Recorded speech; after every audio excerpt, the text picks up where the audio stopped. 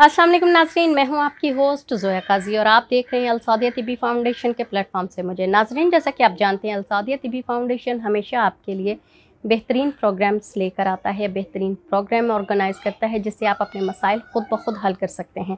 आज जो मैं टॉपिक आपके साथ डिस्कस करने वाली हूँ वो बहुत सारे यंगस्टर्स का मसला है, चाहे वो ख़वातीन हैं या फिर मर्द हजरात हैं।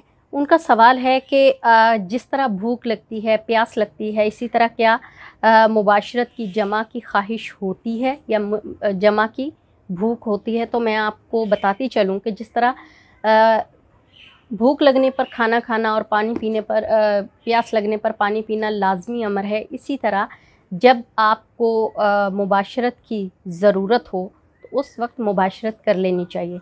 अदरवाइज़ ये सेहतमंद लोगों में 2 से 3 बार एहतलाम की सूरत में हो जाता है।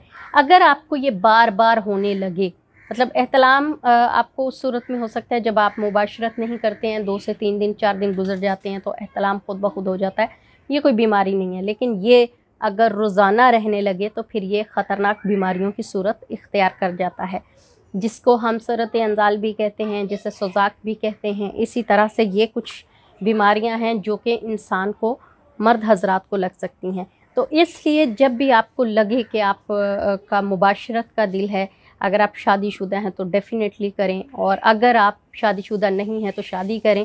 अगर शादी के दूर दूर तक चांसेस नहीं है तो अपनी डाइट को उस तरीके से प्लान करें कि जो आपकी ख्वाहिशात को कंट्रोल करने में मदद दे। मींस के बहुत ज़्यादा गर्म चीज़ें ना खाएं, गोश्त का इस्तेमाल ना करें, ठंडी चीज़ों का इस्तेमाल करें, सब्जियों का इस्तेमाल करें, जूसेस का इस्तेमाल करें, ताकि आपकी सेहत भी ठीक रहे और आप ज़्यादातर मुबाशरत की तरफ ना जा सकें। तो ये था जनाब आज का हमारा टॉपिक। उम्मीद है नाजरीन आपको ये प्रोग्राम अच्छा लगा होगा। काइंडली हमारे प्रोग्राम को लाइक करें, शेयर करें, बेल आइकन का बटन दबाएं, साथ ही साथ हमारे चैनल को सब्सक्राइब करें। अल्लाह हाफिज़।